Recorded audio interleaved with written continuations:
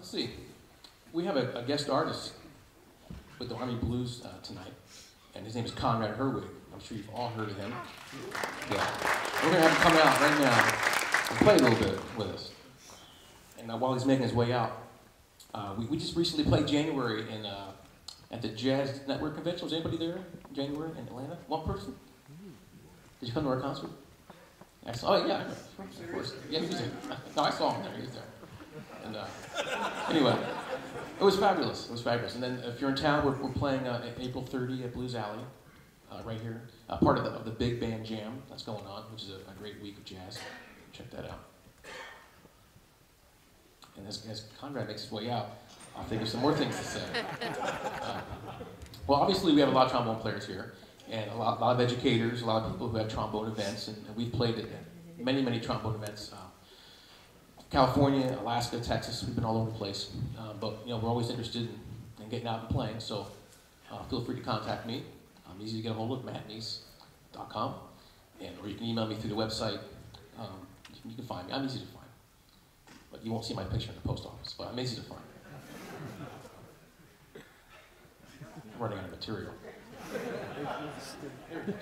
So without further ado, the great, incredible Mr. Conrad Herwig is going to join us on a tune arranged by another great arranger and friend of ours, used to be an arranger here at the Army Band, Mr. Mark Taylor. Perhaps he's listening on, he lives in Florida now. Perhaps he's listening on the internet. Here he is. Here's in a mellow tone.